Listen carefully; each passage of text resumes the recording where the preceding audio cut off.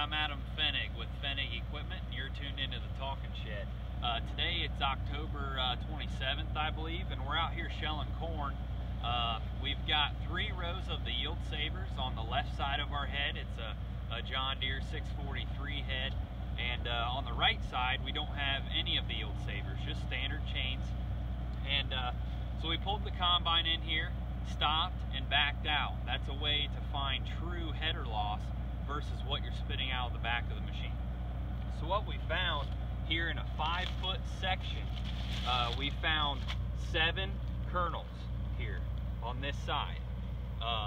That would be, this is about 12 square foot, so that would be less than a bushel that we're losing here on the yield saver side.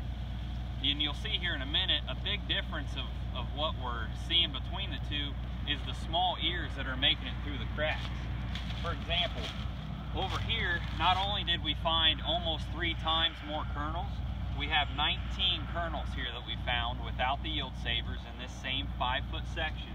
But the deal breaker is kernels or ears like this, smaller ears that they make it to the head, but they either bounce off or they get flipped up and don't quite make it into the machine.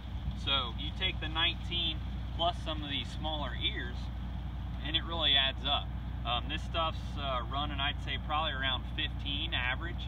It's fairly dry stuff, so it's pretty fragile and it shatters pretty quick. So that's what we're seeing here. We're seeing a lot of differences, and we'll probably get the rest of the 3 put on here yet tonight. So thanks for tuning in.